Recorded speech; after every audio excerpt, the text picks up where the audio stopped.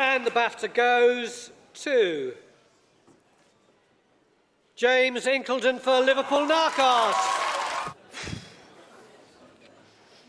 Wow. This is surreal.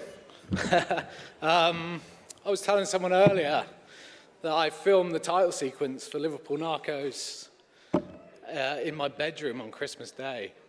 My children were self-isolating with their mum, so I couldn't be with them.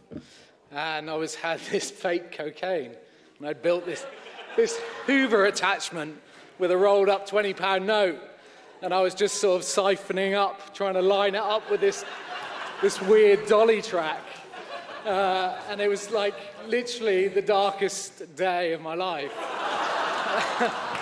And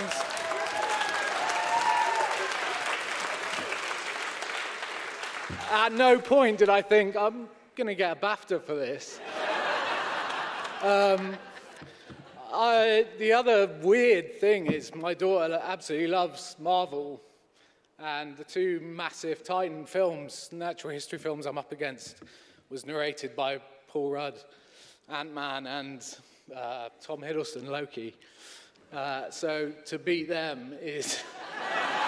I am my daughter's hero tonight. And what amazing talent I was up against. I cannot believe it.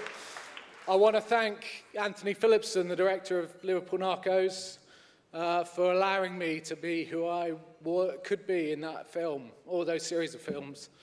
I want to thank the whole team, Claire McFall, Poppy Dixon, but most of all I want to thank my mentor, Ed Couthard, for always believing in me and supporting me and making me who I am today. Thank you, Ed.